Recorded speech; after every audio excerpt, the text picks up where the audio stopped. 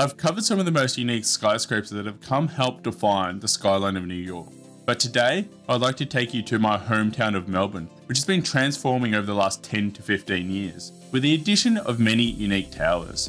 A lot of these towers have actually been pure residential construction, with actually 2/3 of the skyscrapers in the Melbourne skyline being for residential purposes.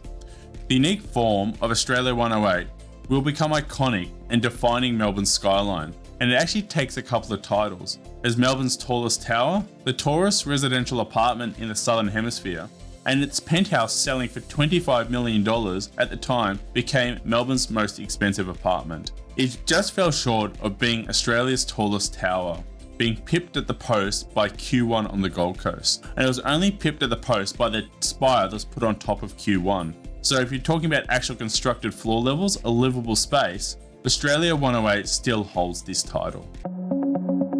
When first planning went in for Australia 108, it was set to be the tallest tower in Australia and was to be a mixed-use development, combining both hotels and residential apartments, with a proposed height of 388 metres and 108 stories, hence the name Australia 108. However, after getting planning, its planning approval was revoked when it was later found that it would restrict flight paths from Melbourne Airport. This is where the new redesign came in, to have the form that we see today. It was purely changed into a residential tower and had a reduced height of 317 metres and only 100 stories, but still retained the name Australia 108.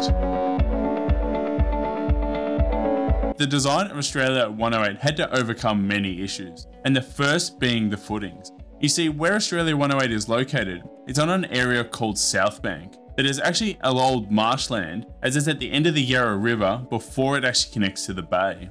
The whole geologic formation that it's founded on is called coode island silt. Coode island silt is a really poor founding material and has a really low bearing capacity.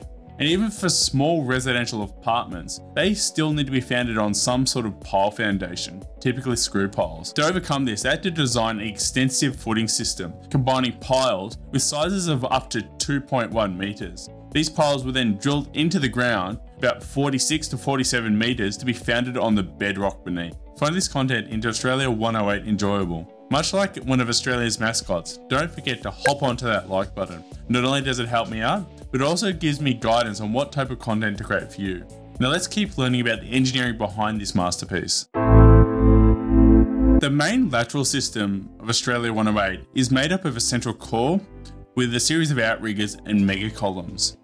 At the base of the tower, the primary structural core is around 1 metre thick and is 100 MPa up to about level 15. Standard high strength concrete typically only reaches about 80 MPa, so 100 is really pushing the boundaries of strength, although we have seen mixes recently of up to 120 MPa. The reason behind using such a high strength concrete, it allows you to limit the structural size of your structural elements by reducing the thickness and increasing the saleable floor space. Now, on these taller buildings, it's not necessarily just for strength, but also to control deflection.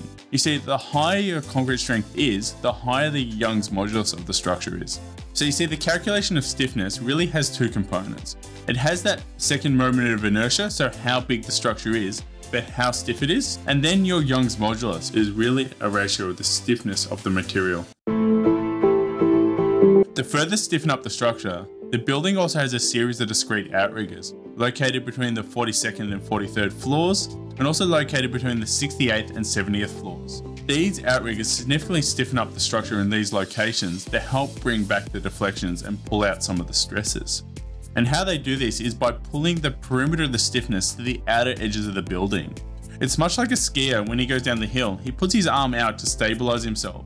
The same thing happens with these outriggers. As they are located on the outer perimeters, they significantly stiffen up the building.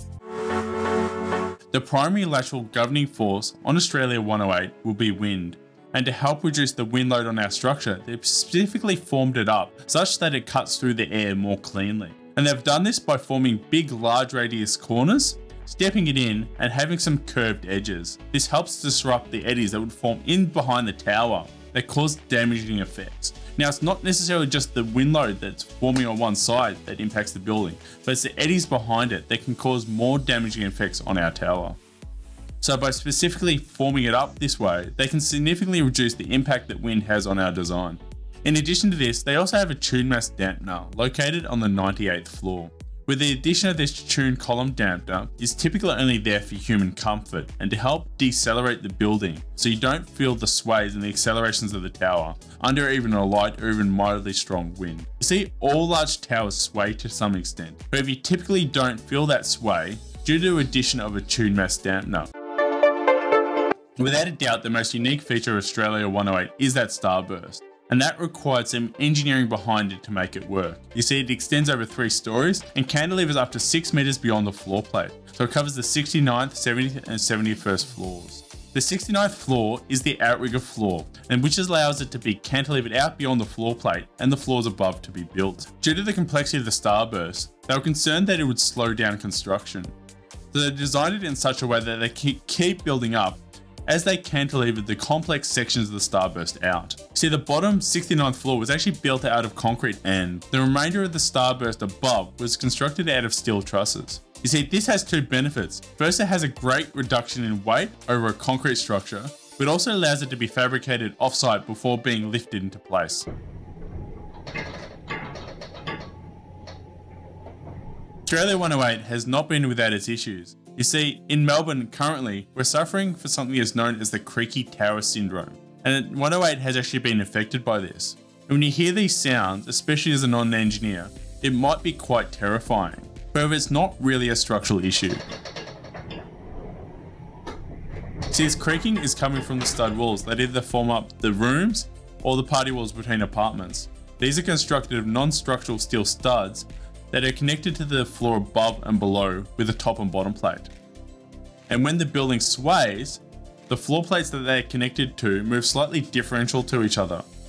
And this is what's causing the creaking sound. If you're interested in supporting the channel further, I actually have links to my Patreon in the below description. So what does it get you? Get some more access to me, some behind the scene content, and some future members only Q&As. I hope to see you over there. And if you haven't yet, don't forget to like, comment and subscribe and ding that bell to get all updates. And I look forward to seeing you next week. Bye.